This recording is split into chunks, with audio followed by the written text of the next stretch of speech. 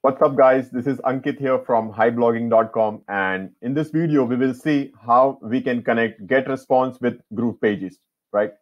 So before I begin the video, I'd like to tell you that if after watching this video, your problem is still not solved, then or if you want me to work with you for on your project, or if you want me to design a landing page or funnel for you, you can connect with me personally on my messenger, and the link for that is given in the description box. Okay. So coming back to video, to connect GetResponse with GroovePages. So basically, you can also use Groove Mail, but as of now, this December 2020. Groove Mail is not working that efficiently, and some features and automations also not working properly. So that's the only reason why you can. Then you can use for other alternatives, right? So if you want to connect GetResponse, basically what you have to do is, so this is a template that I have taken, right, in GroovePages. So basically, first we have to integrate GetResponse. Okay. So to do that, just go here and click on My Integrations. So I've just done for MailChimp. Similarly, I can do for GetResponse as well. Click on Add. From integration type, select GetResponse and just give a name here, Demo GetResponse. And I'll need API key here, right? So to get the API key, I'll go into my GetResponse account. And this is a free account that I have created. I think they give 1,000 contacts for free. So you can check it out. And if you have not created, you can obviously create a new account here. So to do that, to go to API, you have to just click here and you have to go to here, integrations and API. So once I click here, it will come to the same page. So here you can create an API and you can also name that API. So you remember, right? So click on API here.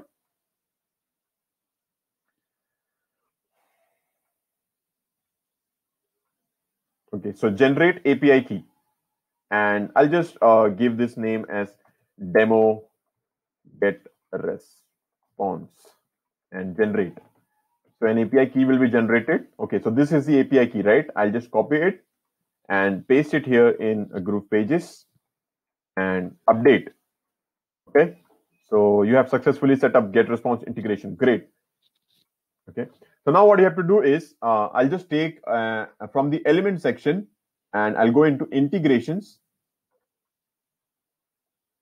And from here, you see this GetResponse, right? So I'll drag and drop this integration here wherever I want, right? So I just want it above the timer button. Okay, so I've taken this form, and now there are design elements that come into picture. So if you want, you can design this. So if now it is very small, so I'll just make it a little bit big, and then you have to set it up here. So just click here in the name section and go to configure, and in the input ID put F name, and in the input name as well put F name, and here let it be name is fine. Add validation rules. So this text is fine, and you can also click here input cannot be empty. Basically it's like mandatory, but I don't want to put it, so I'll just click on update. And similarly, we'll do for the second one, which is email. And here, just put email in the small letters. Put email, and input name will be email, and input placeholder will also be email. And let's click here, add validation rules, and input type should be email. But I want email to be like mandatory. Okay, so I'll just click here and update. Okay.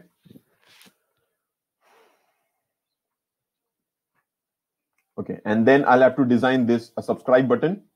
So I'll just make it a little bit big, and the text I'll write subscribe here,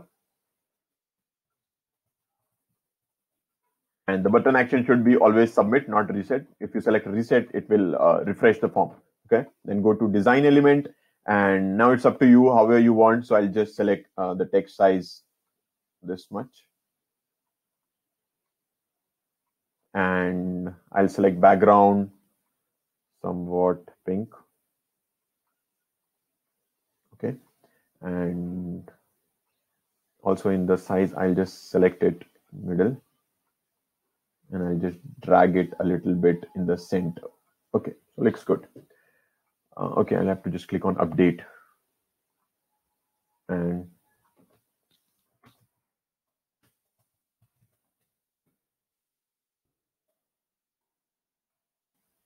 these things are done. Okay, great. So don't forget to click on update, yeah, or else it will not get updated. Okay, so the subscribe button is also right, subscribe here, and then what you have to do is, so we can delete this if you want. This, you see, small email, so I'll just delete it, and also this name, I'll also delete this because we don't need that.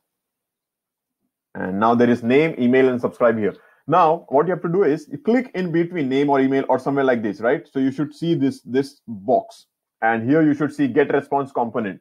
Here we will have to integrate our get response list, like the name should go into which list. So click on configure. This is the integration that we did, and the list, as I have a free account, so there's only one list which is created by default. So this is the list, and day of autoresponder cycle. So I have not created not autoresponder, but still I just add day 1. And thank you redirect link. So you can create, like, if you want. So I'll just give a URL. If you have your thank you page, you can put that. So for here, I'll just put facebook.com and update. Okay, configurations are successfully set.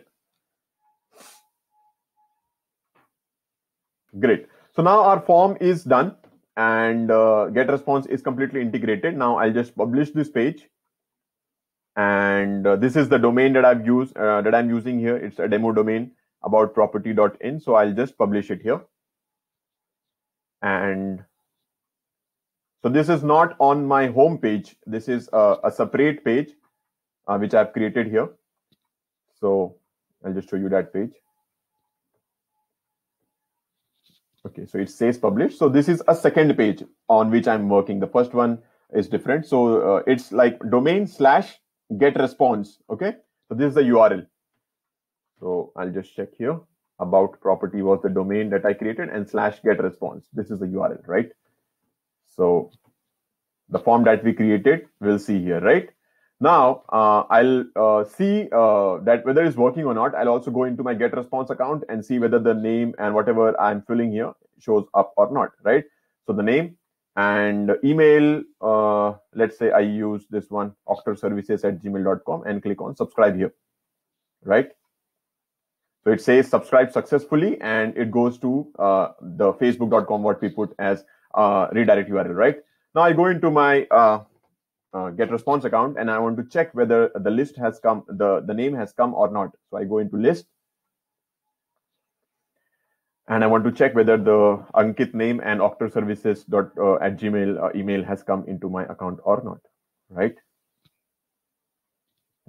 HighBlogging list. Okay, great. 28 December, right? 28 December, Octorservices. Okay, so it's working great.